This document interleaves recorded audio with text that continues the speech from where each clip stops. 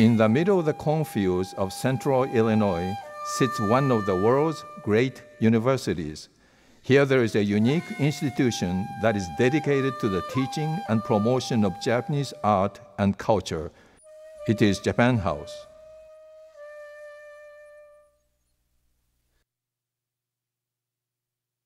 I've been associated with Japan House in one way or another for its whole existence for 30 years. There are a number of program areas offered here. There are, of course, formal courses, but the topics include tea ceremony, around which the house is really built, but also flower arranging, Japanese sweet making, kimono dressing, calligraphy, black ink drawing. Through traditional Japanese art, I do hope that students learn, although it's an old traditional art, but still it's lots of things that they can apply to the life. So, such as in a tea ceremony, we put lots of emphasis on kokoro ire, which kokoro is heart, can be translated soul, mind, spirit. So whatever you do, put whole heart into it.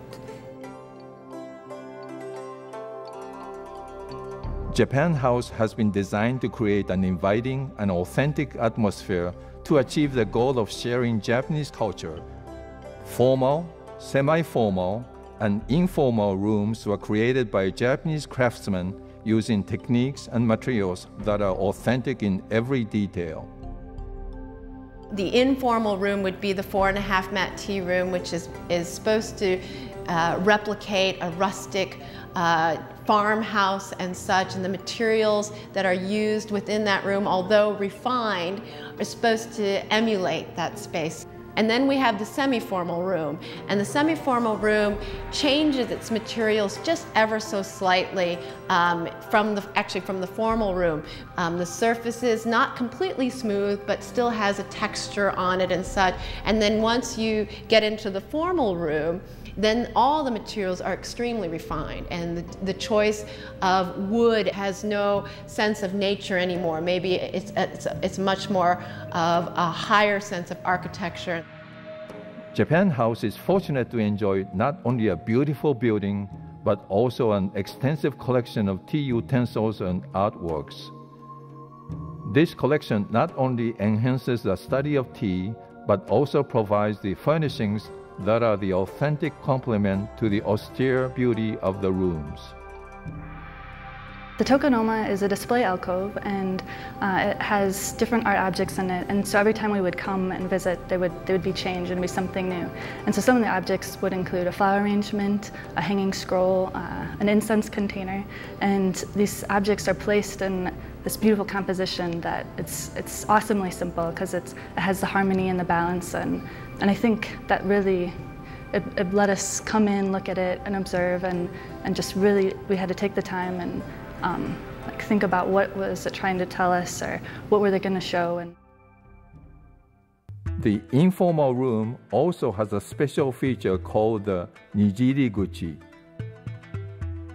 The small entrance is not so small, but it's just low, so that each and every one of us has to stoop to enter this tea room. It's not so much about who you are or what your position in life is or your rank or title, but it's about being a human and coming in to have tea. An integral part of Japan House is the gardens that surround it, allowing a seamless flow between the natural world outside into the inner rooms.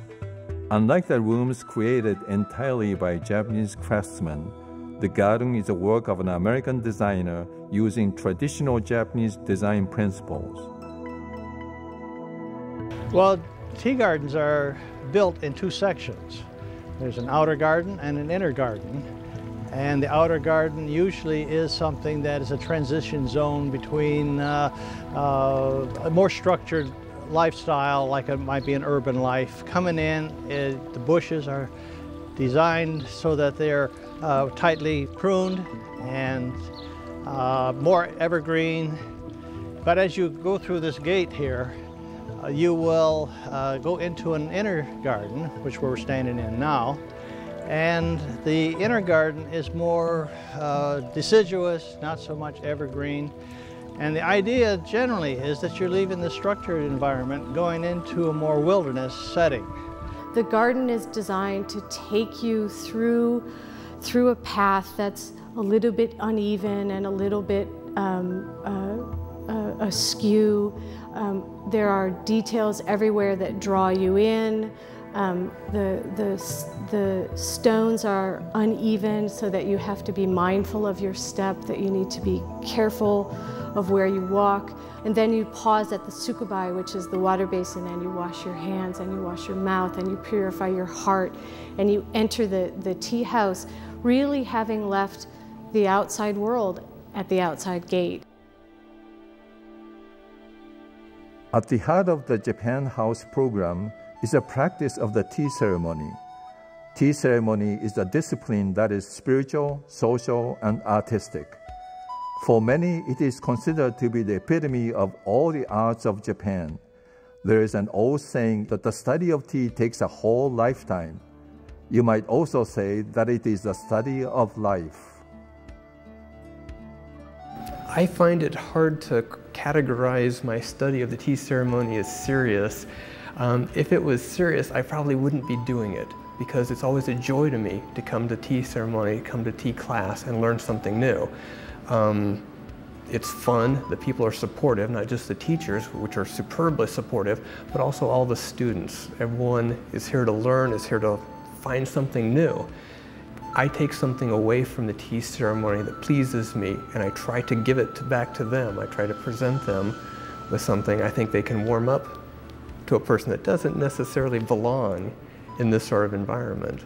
You might look at the two sides of what I do, one being a geologist and two being a tea practitioner, as completely different things. And I think when I started studying tea, that maybe they were. And then what I have discovered over the years is that my study of tea ceremony as my art form has really become a reflection of my science, and my science has become a reflection of the art form. All of your senses just come alive. You smell the incense, you notice the textures of the tatami mats, and if you're having tea, the beauty of the pottery, and you can actually feel that.